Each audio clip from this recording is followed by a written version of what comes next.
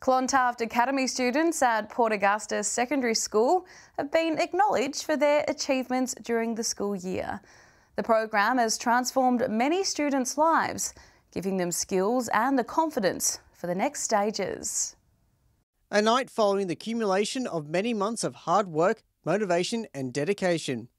The Port Augusta Clontarf Academy 2022 students recognised for joining the program that has changed their lives. Upcoming Port Augusta West player Terrell McKenzie was awarded the Joint Clontarf Academy Spirit Award for embodying the values of the foundation. Joining Clontarf, they're just helpful throughout. They got me my licence and my job, and all the partners that alongside, they just help us along the way. It's pretty good. The Good Bloke Award for helping those in the community went to Callum Marich, who has excelled at his apprenticeships at one of the local butchers. He says Clontarf gave him the motivation and confidence to excel.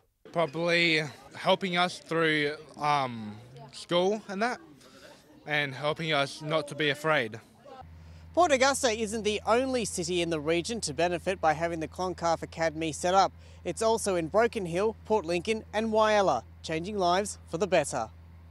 The students thank their teachers, support staff and family for taking them on camps and sporting carnivals and getting them out of bed to start lessons.